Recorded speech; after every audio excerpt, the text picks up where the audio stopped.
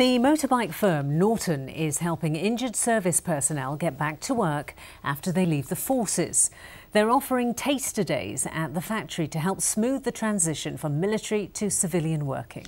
They'll also be used as coaches in a new apprentice academy that the company is setting up later this year. Mark Goff has been speaking to one ex-serviceman who's working with the motorbike firm to get the project off the ground.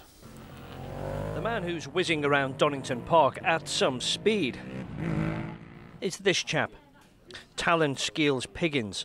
He was paralysed from the chest down in a motorbike crash in 2003. He hasn't stopped in racing. He's still got full use of his arms and upper body, and straps hold his legs in place on the bike.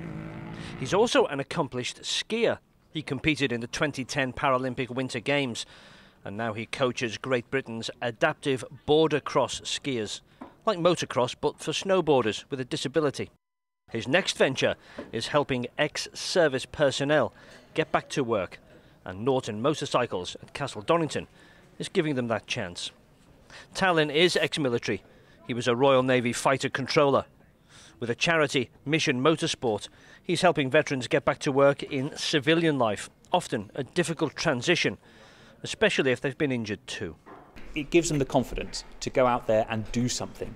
Quite a lot of people can retreat back inside themselves, sit in a big funk, as it were. It's a lot of depression, but having a workplace, having something to do, having a sense of purpose means I'm going to get out of bed, I'm going to strap on the prosthetic, or I'm going to get in my chair and I'm going to go to work. I'm going to live my life. I'm going to not just simply exist, as a miserable wretch. I have something to do. I have something worthwhile that other people want. It's the idea of Norton boss Stuart Garner. Veterans come and spend time at the factory, and if they like it, they can apply for jobs. Those guys have gone out there and kind of done their thing for the country, and I think as a nation, if you have the opportunity to give these guys a break, to get them back into kind of civvies and employment and a more normalised regular life and lifestyle, I think we should all do a little bit to do that. The company is expanding.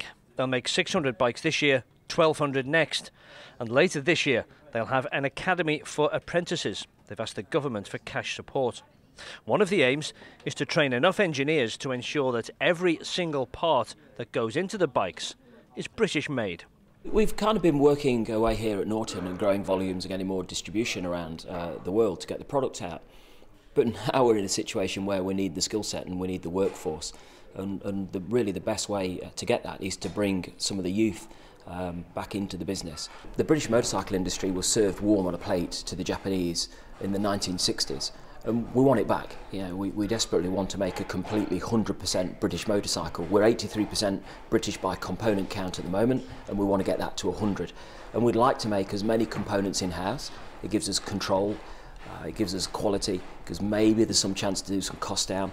But really that control and that Britishness then runs right through the business.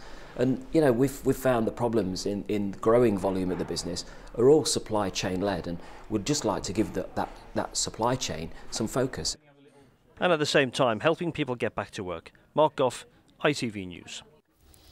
It's a great idea, isn't it? Yeah.